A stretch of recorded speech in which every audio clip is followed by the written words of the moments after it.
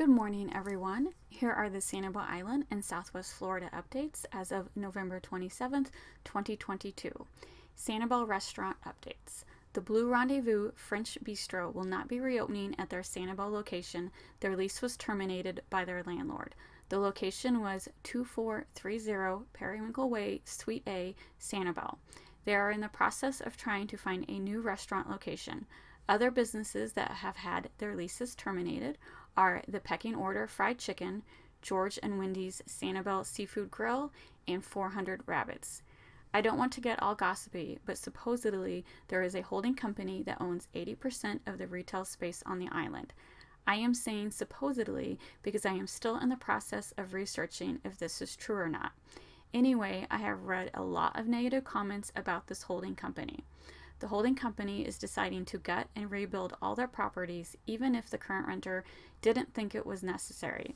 It will be interesting to see what the property company intends to do with all this empty retail space. The Historical Preservation Committee will convene a regular meeting at 9 a.m. on Thursday, December 1st. The meeting location is at the BIG Arts Building, 900 Dunlop Road on Sanibel. The public is welcome. On the agenda is a request to remove the Nut House, also known as Gray Gables, from a historical designation.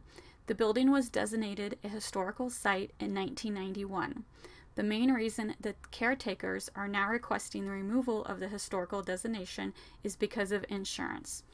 The Historic Registry designation has become a red flag to wind insurers. They were notified in December of 2021 that after 2022 they would be classified as non-renewable. They have been repeatedly turned down by other insurance companies for this same reason. The only insurance company willing to sign a policy with them is charging twice the price, and that was before Hurricane Ian. The building did sustain major damage from the hurricane. They have got a repair estimate at almost $1 million.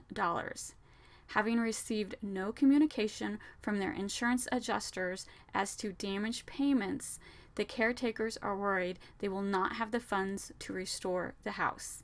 The last resort is that they will have to demo the house.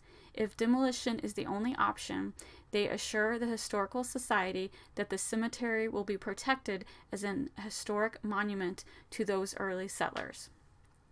This is a very bad situation that they are having difficulty with insurance. Looking at the building photos post-hurricane, the damage doesn't really look that bad. The building is still standing. The flood breakaway walls worked like they are supposed to, but they did sustain major roof damage. Looking over the repair estimate, it looks like the inside will have to be gutted completely. One major expense is they have to install a new elevator. My point is that the building is standing and is still going to cost $1 million to repair. Can you imagine how much a completely demolished house would cost to rebuild on Sanibel? The insurance carrier was being difficult before the hurricane, and now after the hurricane, they have pretty much ghosted them. Hopefully someone on the Historical Society Committee will have some ideas on how to preserve this site. So yes, stay tuned. The meeting is on December 1st. It'll be interesting to see if they come up with any solutions. Thanks for listening.